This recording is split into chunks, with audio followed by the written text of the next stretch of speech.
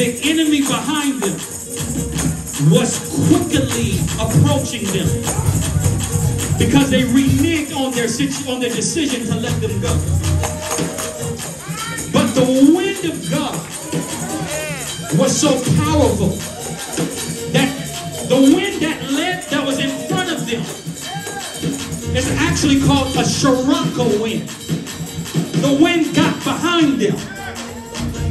And as the enemy was quickly approaching them, the wind of God went from in front and got behind them. And the scripture shows us that the wind began to push them at a fast forward pace to expedite their crossing over. And what would have taken more days to accomplish, God did it in a moment. I got to go. I'm done. I'm putting the mic away. I'll be down to speak to you.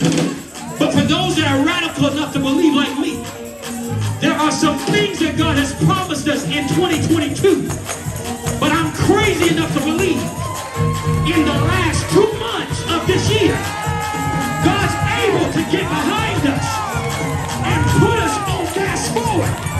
And he'll cause you to cross over faster than you were expecting. If you're ready to go to the other side, I dare you to let the wind of God blow you. Put it on fast forward, God. Put it on fast forward. Put it on fast forward. You are dismissed.